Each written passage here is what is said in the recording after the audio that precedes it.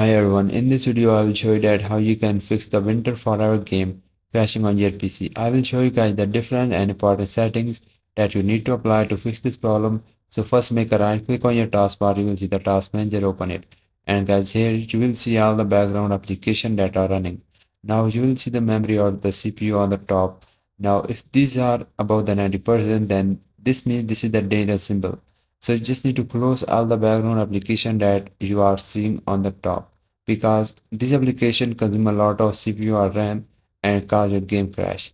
Then go to the startup apps on the top. Then here you just need to disable all of these applications you are seeing here, because these applications start automatically when you start your PC and causing a lot of CPU or RAM usage and causing your game crash.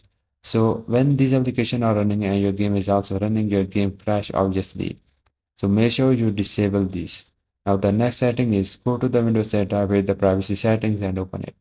Now here on the left hand side, just scroll down and you will see the option of background apps.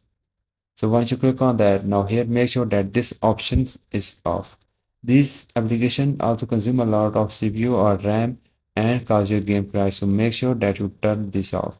Now the next important setting is to the system configuration settings. So go to the Windows setup with the system configurations and open it. Now once you open the system configuration, here you will see the boot on the top. So just click on that, then just click on the advanced options and just check this box and select here the maximum number of processors you have. If you have the 4, 8, 16, 32 or any value, then just select here the maximum, then just click on the OK, then just go to the services, then just check this box of the hide all Microsoft services.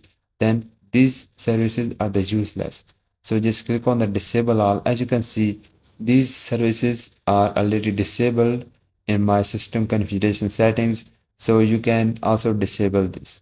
Now once you disable all of these, this will increase your game performance and fix any kind of lag. Then just click on the apply, then you must need to restart your PC to apply the changes, then launch the game and your any kind of crashing problem will be fixed with this game.